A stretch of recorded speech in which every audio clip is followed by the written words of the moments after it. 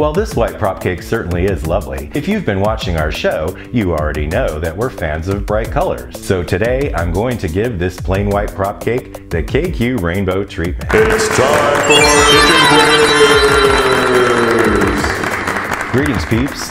Welcome to another episode of Kitchen Queers. Mitch in the dining room here with you. Why am I in the dining room? Like many of you, I do not have the luxury of a dedicated arts and crafts room, so I use the dining room table for all sorts of projects. Today's project is painting this prop cake. Right about now, you might be wondering why anyone would even need a prop cake. Prop cakes, also often referred to as faux or dummy cakes, are used in stage, TV, and film productions, in store windows for display purposes, as staging elements in model homes, as centerpieces for special occasions, for outdoor functions where a real cake would likely melt, and sometimes prop cakes are used as decorator home accessories just because they look so pretty. Well, here at KQ, one of my favorite jobs is decorating the set before we tape, and I thought it would be super cool to have a cake on the back counter once in a while. Meanwhile, it's probably not realistic to expect to bake a fresh cake to put on the set every week. So I went online and bought this pre-frosted plain white prop cake. It's made out of styrofoam, so it's really lightweight, and the frosting is actually plaster that takes paint really well. To create this rainbow prop cake, you'll need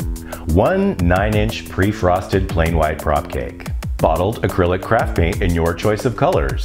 Today, I'm using blue, green, yellow, orange, red, purple, and magenta. You'll also need a stiff paintbrush, a cup of water, a tube of white latex caulking, a few paper towels to clean up any messes. I'm also going to use a plastic paint palette to dispense the paint. As you can see, the faux frosting on the prop cake has lines that were created by the palette knife used to apply the plaster. I'm going to utilize those lines in the plaster to create the rainbow stripes. I'm going to begin with the purple paint. Dispense a small amount of purple paint in the palette. First, I'm going to paint a purple stripe right down the center of the top of the cake. Looking good so far. I love this purple. Now I'm going to rinse out the brush and start another color. So the paint colors don't bleed into each other, I'm going to paint every other stripe first. Once those are dry, I'll come back in and finish everything else. On one side of the purple stripe, I'll use red, and on the other, I'll use the magenta. So now I'm going to paint the orange stripe since it's not right next to the purple. So far, I'd say these colors are looking great. Next, I'm going for the green. Do your best to fill in the stripes as evenly as you can. Time for the blue. Hooray, we've got some lovely color going on. Be sure you rinse and dry the brush very thoroughly between colors. Now it's time for some yellow. Okay, so far so good. Our colors are looking mighty festive. I'm going to let these stripes dry and move on to the sides of the cake. So I finally got some color going on the sides of the cake, and this purple looks awesome. I'm going to continue painting every other segment until I go all the way around the whole cake. So now I've got every other stripe on the sides of the cake painted. Before I move on to painting the other stripes, I'm going to take a break for about half an hour and allow all of this paint to dry very thoroughly. Ooh, these bright colors are looking good. The paint on the top of the cake is now dry, so I can move on with painting the alternate stripes. I'm going to begin with the red. Okay, the first red stripe is painted. Now I'm going to continue painting until the entire cake is covered with rainbow stripes. After I allowed all of the paint to dry overnight,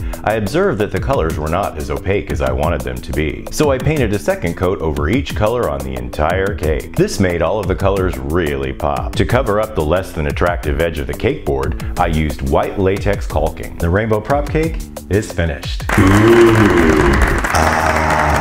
Well, I think this rainbow prop cake looks spectacular. Can you tell if it's a prop cake? It looks real to me. This rainbow prop cake will look great on our set. It'll also make an excellent centerpiece for a party. I think this colorful and vibrant rainbow prop cake is spot on. Hey peeps, be sure to click the subscribe button and the bell symbol so you won't miss out on upcoming KQ videos. Thank you for joining us, Kitchen Queers. See you next time.